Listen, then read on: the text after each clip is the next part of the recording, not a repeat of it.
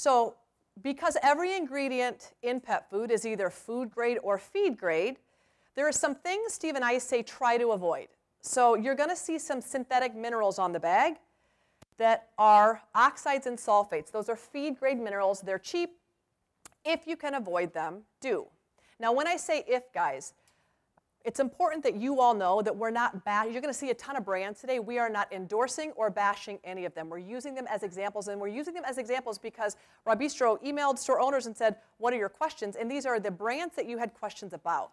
So we didn't single them out to put a spotlight on them. We are not doing defamation to anyone. We're talking about labels and ingredients so that you have a better awareness. So meals, meat meals, pork meal, chicken meal, beef meal, meals are only feed grade. You can't go to your local grocery store and buy chicken meal for your kid. It's only animal grade. And last but not least, byproducts. Now there are some byproducts that are flipping amazing, like pancreas. I wish pancreas as a byproduct was put into every pet food, because we would not have pancreatitis, we would not have belchy, farty, gassy dogs and cats. Dogs and cats are meant to eat a bunch of pancreas and all of their prey, and no one feeds it. The problem is, the reason we don't like byproducts is there's no regulation. So along with your healthy pancreas, you get abscesses, tumors, diseased tissues, which we're out on. And because there's no delineation, right now, until regulation change, we say, generally speaking, be a little cautious. Sadly, be a little cautious of byproducts. Things you can say yes to are proteinate and chelate minerals, as well as things that are labeled as human edible. That's another term for human grade that you'll see on some websites. So as an example, again, Steve and I are not bashing dog chow. In fact, I will say this. If we could empty the shelters today by having dogs and kitties eat Purina dog chow, we would do it in a second. In a second. We would rather have every dog and cat being adopted eating this the rest of their life than not being adopted. So we'd rather have you own an animal and feed it the best food you can afford to feed than not own an animal. So don't have any shame or any guilt about the fact that if this is where you're at, we have a whole other seminar where we can teach you how to make this food better. So don't feel guilty or have anyone shame you if this is all you can afford. Do you need to be aware of what's in the food? You do, so that you can detox when you're done feeding it. Okay, so when we look at this label, this is by weight. So whole grain corn is number one. When I talked about unidentified meat, this is meat and bone meal. That means on some lots it's chicken, some lots it's beef, some lots it's horse. It's whatever that meat and bone, whenever they buy from the Renders Association, if you were to do DNA testing on this food, batch to batch, it would be like the rainbow. It'd be every species of everything you can imagine. That's partly how euthanasia solution got into the pet food supply. Euthanized horses, and it went in as meat meal and bone meal. It got passed up the food chain.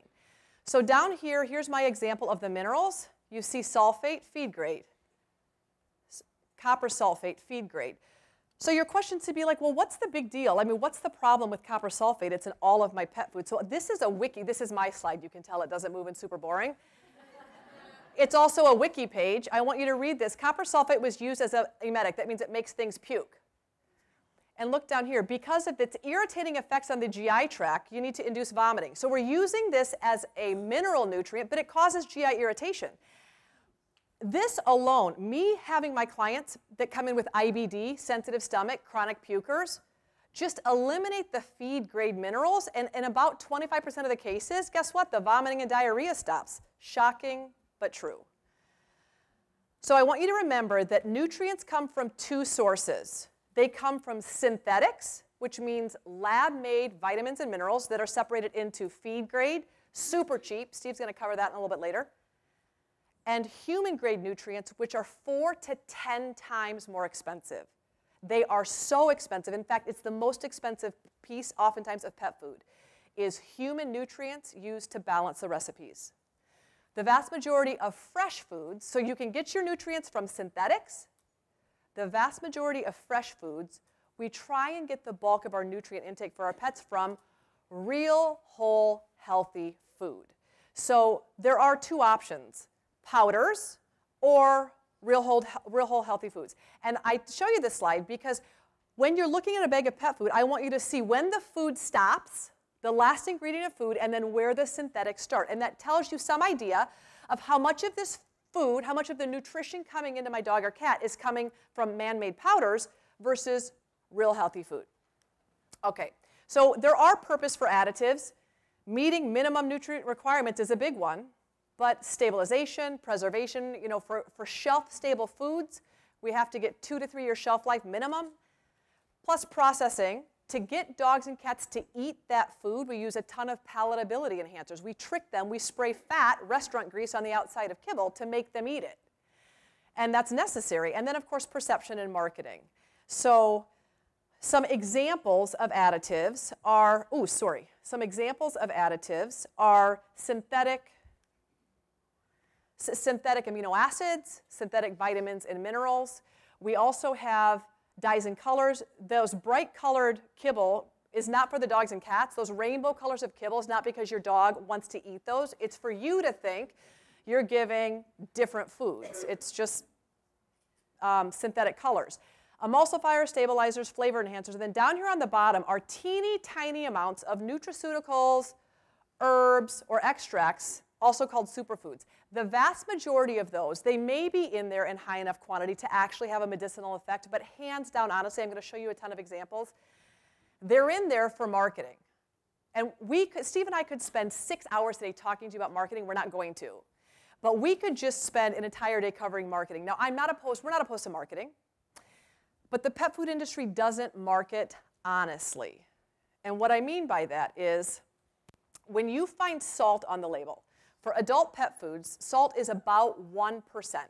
So when you identify salt on the label, I want you to be thinking, okay, that's 1% of what's in the bag.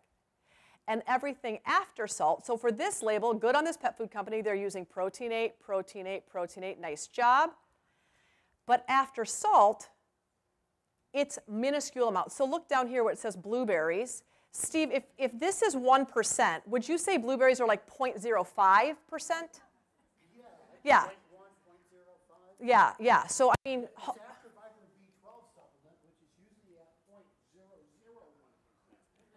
Okay, so when I say homeopathic, I mean like none in there. But here's the front of the bag. Okay, so here's the front of the bag. And where are blueberries on the front of the bag? It's a little bit deceptive, right? Like you're like, you know, dang, it kind of looks like there's healthy amount of, is that me? That's me. Okay.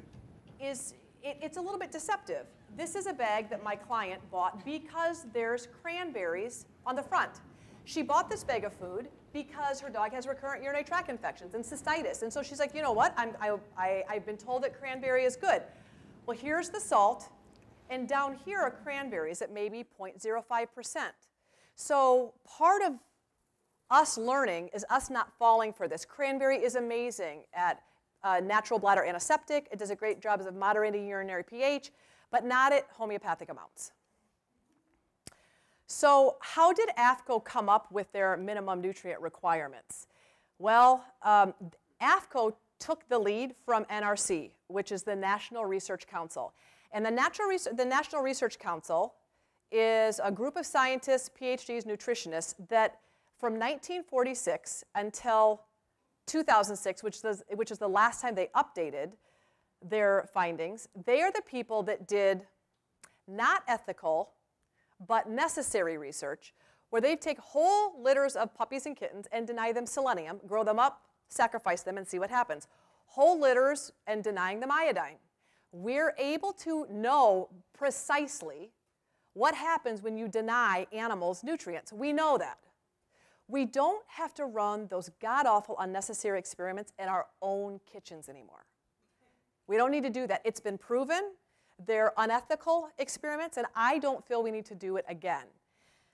So what that means is veterinarians are pretty stickler about meeting minimum nutrient requirements. And you'll hear people say, oh, it's a bunch of hogwash, and AAFCO's a bunch of hogwash.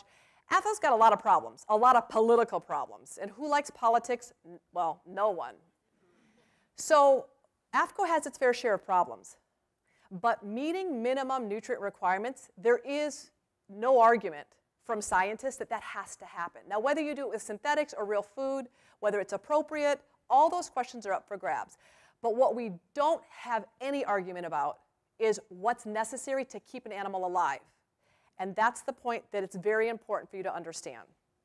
But when we look at minimum nutrient requirements, foods are understandable. We know what foods are when we look at the label, but there are some words that are a little bit spooky. So sodium selenite is synthetic selenium. Menadione is synthetic vitamin K.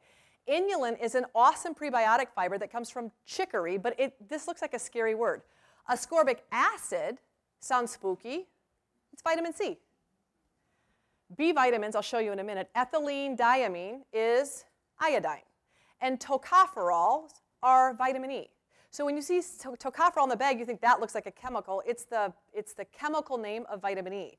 The B vitamins are even worse. Thiamine, riboflavin, niacin, pantothenic acid, pyroxidine, folic acid. Look, cyanocobalamin sounds like cyanide. It's B12. So the B vitamins are extra. You see these on the label and you're like, oh my gosh. I used to say you have to be able to pronounce every ingredient on the label. I don't say that anymore because I can't pronounce these. But they're safe. They're in there. They're synthetic. They're in there because the manufacturer opted not to use foods that contain the Bs, or high heat processing, they were in there, and because of high heat processing, the average bag of kibble is heated 4 times before you crack it and feed it. B vitamins, above 120 degrees, they're gone. So it was, there's no reincarnation in the pet food industry. So they're long gone. So the synthetics sometimes have to be added in. There are 2 synthetics that Steve and I believe should not be in pet food. The first one is sodium selenite.